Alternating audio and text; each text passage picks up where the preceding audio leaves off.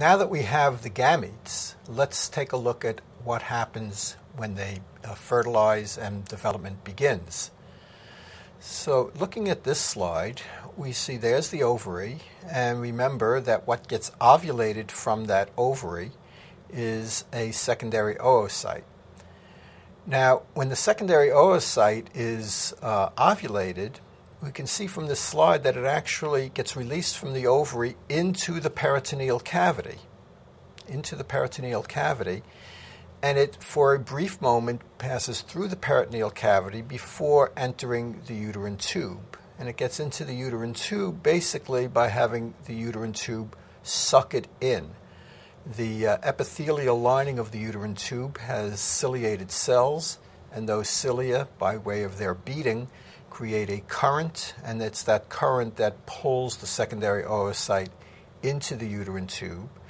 And it's within the uterine tube, in this distal widened portion of the uterine tube that's called the ampulla of the uterine tube, that's where fertilization typically occurs. So we see sperm represented on this slide, and those sperm got there, having been deposited in the vagina, gone through the cervical canal, passed through the uterine cavity, swam up the uterine tube, and they arrive at this point where they may encounter a secondary oocyte, and if they do, fertilization can occur at that point. So because that secondary oocyte is being released into the peritoneal cavity and then gets into the uterine tube, that presents the possibility of it remaining in the peritoneal cavity and not entering the uterine tube, in which case the sperm, which are swimming up the uterine tube, can continue on swimming, exit the tube, end up in the peritoneal cavity, and fertilize that secondary oocyte in the peritoneal cavity. And if that happens, development will proceed in the peritoneal cavity. We'll see in a few moments that when development reaches 6 days, implantation will occur. And with normal development, at 6 days, the embryo has entered the uterine cavity, and therefore implantation occurs in the uterine cavity.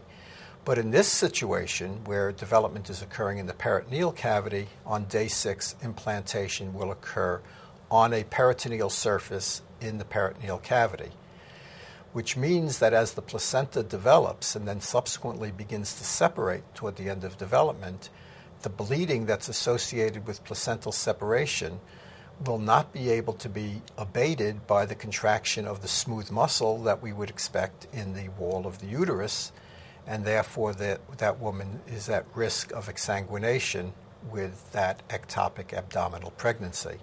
And that's why those pregnancies need to be terminated in order to avoid that risk to the mother's life. But of course, normally that doesn't happen. Normally the secondary oocyte does get into the uterine tube.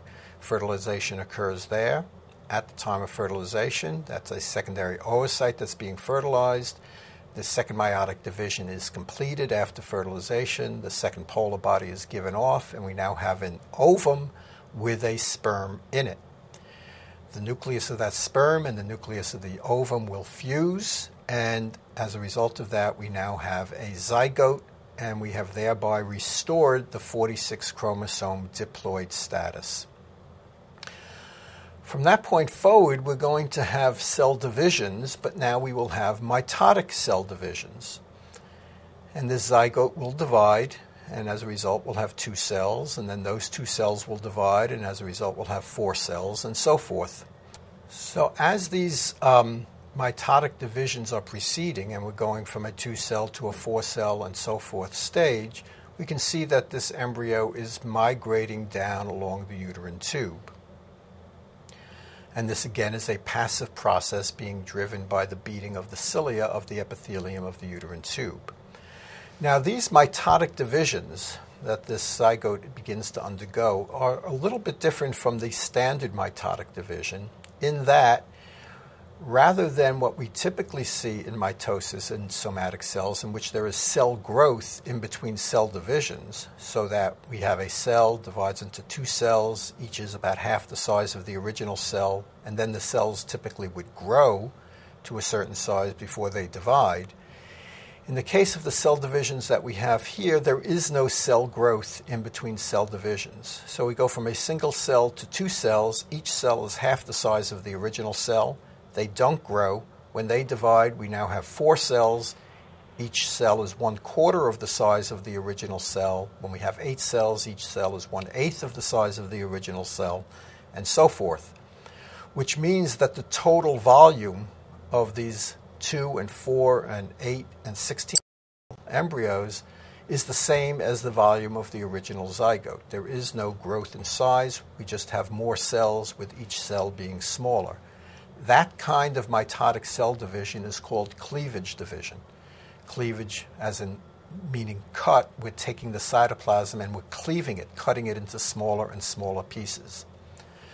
So this process continues, and when we get to somewhere around 32 or 64 cells, we stop counting the number of cells and we simply call that developing embryo a morula. So a morula, which is at about 4 days of development. We're still in the uterine tube.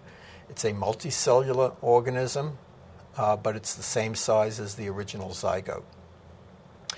As we go from day 4 to day 5, cell divisions are continuing. We're continuing to migrate along the tube. We're still in the uterine tube, but now we see something is changing, and that is that the cells start to rearrange themselves, so that instead of having a solid ball of cells, which is what describes the morula, because of the rearrangement of the cells, the accumulation of extracellular fluid, we now have a hollow ball covered with an outer surface of cells, and inside we have a fluid-filled cavity with a group of cells pushed way over to one side.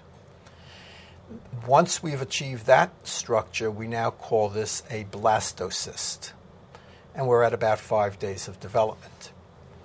Now, in this blastocyst, we can now define two groups of cells. We have the outer cells that are lining the surface of the blastocyst, and that can be called the outer cell mass. And we have this group of cells pushed over to one side inside of the blastocyst, and that can be called the inner cell mass.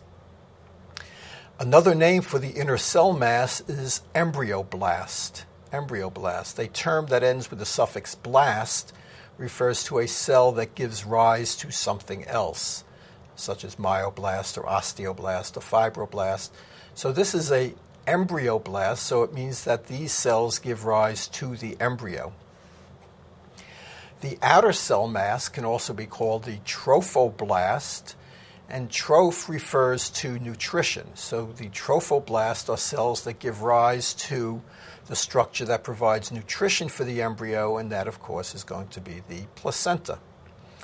So we have the embryoblast that will go form the embryo. We have the trophoblast that will go form the placenta and some other extra embryonic structures. When we get to day 6, we've now entered the uterus. We're still in the blastocyst stage, and as you recall, on day 6 is when implantation will occur. We see that at the beginning of implantation, we get an elaboration of the trophoblast. So let's take a look at this enlargement over here, and we see this tremendous elaboration of trophoblast, and that's what's going to start eroding into the wall of the uterus.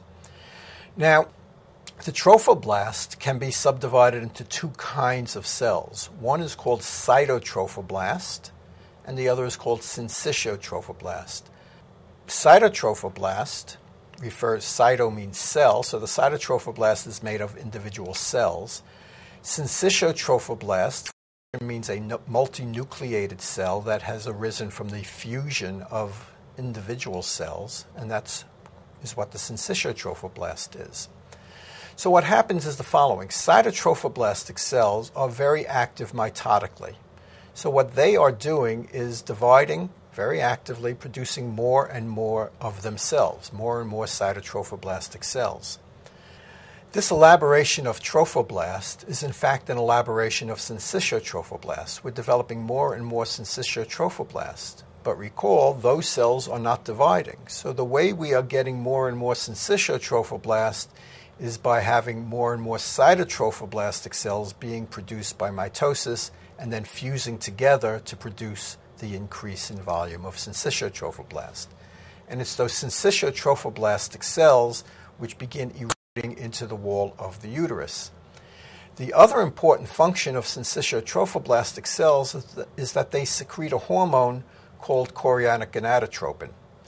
And it's the chorionic gonadotropin that is basically the signal back to the mother to indicate that a pregnancy has occurred, and is in telling the mother's ovary to retain the corpus luteum in order to continue producing progesterone in order to maintain the endometrial lining. So the chorionic gonadotropin being produced by the syncytial trophoblast is basically the marker to indicate pregnancy, and therefore it is the hormone that is used for pregnancy testing. So let's now proceed to take a look at what happens after the end of the first week. We've concluded the first week. We've gone from fertilization through cleavage division to the blastocyst, entering the uterus, and then implantation has begun. And now we'll take a look at what happens starting in week 2.